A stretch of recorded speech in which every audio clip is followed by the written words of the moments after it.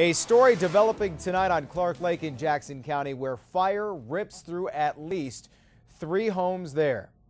We have exclusive pictures from the scene. These were taken by News 10 viewer BJ Lyons. You can see the intensity of this fire in those first 2 shots. One house under construction was destroyed. 2 houses on each side were damaged. In one photo here, you can see the embers falling onto the next house.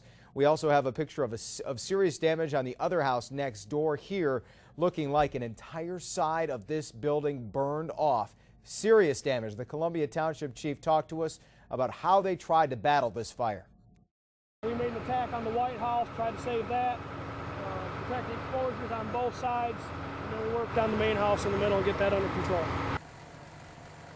When our cameras arrived, firefighters still had some hot spots to put out on the neighboring houses. 2 firefighters did suffer minor burns but were treated on scene. They're okay. Nobody was in either of those 3 homes at the time. 8 departments helped fight that fire tonight on Clark Lake. We have 10 more pictures of this fire. We've posted the entire album on the News 10 Facebook page.